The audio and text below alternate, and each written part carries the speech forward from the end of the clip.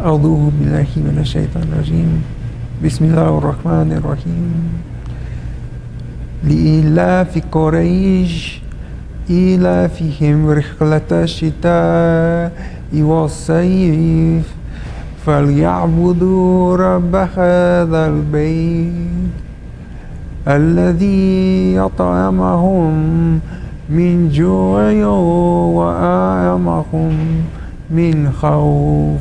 I can find out how to pronounce the words correctly, so when I'm reciting, most of the time I say it correctly. I know my accent's not very good, but you know, I say it anyways.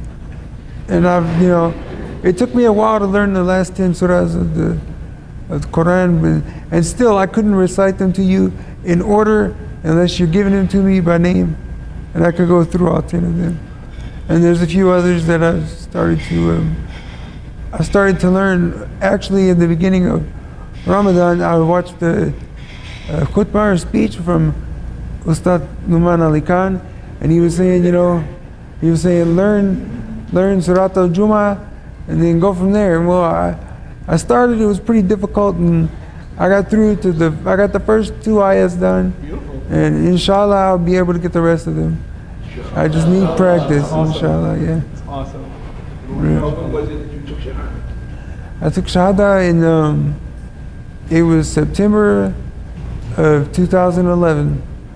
When I woke up from the dream that I had, I lay there and I thought to myself that, I had to gather everything together, and I said, that was the Prophet Muhammad sallallahu alaihi wasallam.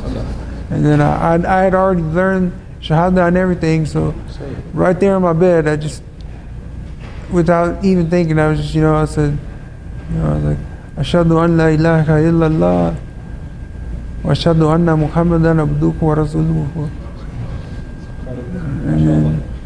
And then from there. Can you tell us some of your story? I mean, we've heard Stead tell it, but if you just tell them the dream. Oh, you want to know about my dream? Yes.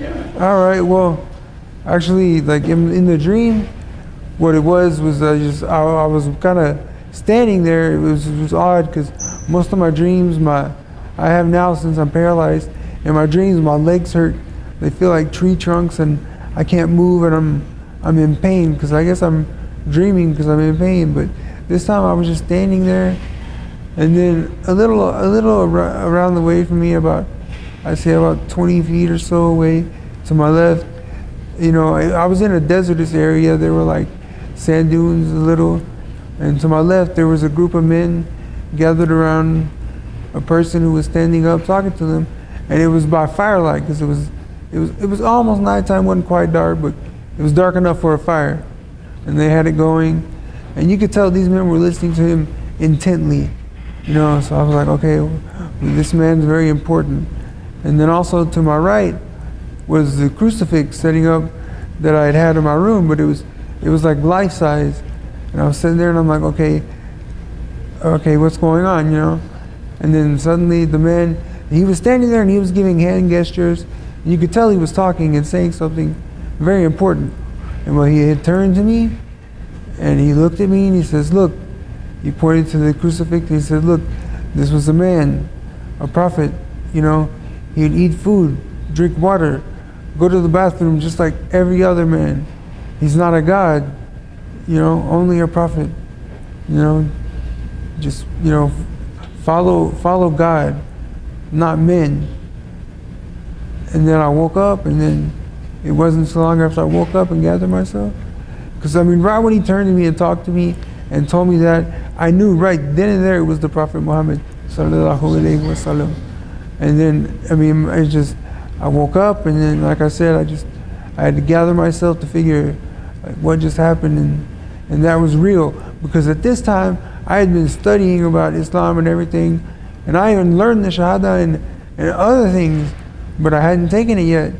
But then that time, I woke up, and I just, right there by myself, I did it,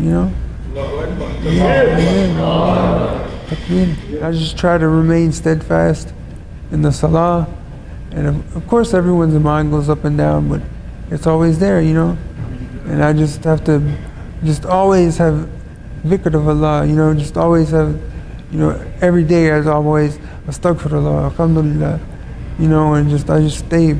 And being in this condition that I'm in, it's not easy to stay satisfied and happy. I can't do anything for myself, and sometimes if I ask somebody to do something, it'll take them quite a long time, and I was never a very patient person, but you know, after I became Muslim and I studied more and read, I realized, you know, I have sabr now, and I can wait, and I can calm myself down, and just remember when they take it too long, I just astaghfirullah, astaghfirullah, astaghfirullah, astaghfirullah, astaghfirullah. And actually, I had talked to my brother a lot about Islam and everything, and he liked it and everything, and you know, and I got him to take Shahada actually, and